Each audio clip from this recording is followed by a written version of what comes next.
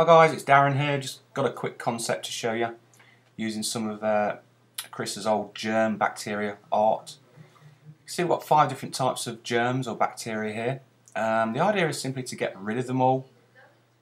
You can see the blue ones are spreading quite fast. They're actually the easiest ones to destroy. Just one tap on those and they'll go away. Red ones are the next, even though they are moving. Again, one tap and they go. The third type here is the pink ones.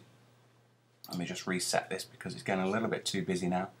The pink ones will actually jump to a place pretty close to where you originally touched it, and then after 3 goes they will actually destroy.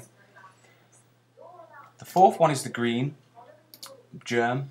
Every time you touch it, it'll actually change direction, and that will take 5 clicks to destroy. And again, we'll just reset it. The video might be running a little bit slow. Got different programs open. And the last type is the yellow germ there.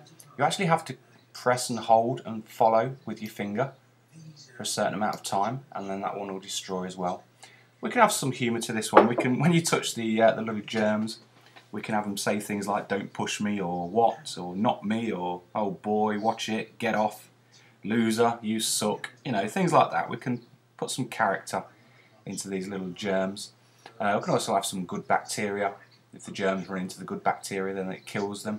If you do accidentally press on the good bacteria, then it can produce some bad bacteria from that. But yeah, there's a few more ideas yet. We can have it a level based. I think what we should do though is release it for free, at least for a week, and hopefully it'll climb the charts and get some interest, get some followers, and then we can actually release it for 99 cents, maybe after a small update or an extra mode or something.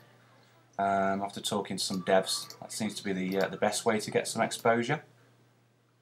But like I've said, it's just a little bit of a concept, so let me know what you think, and I'll talk to you guys soon.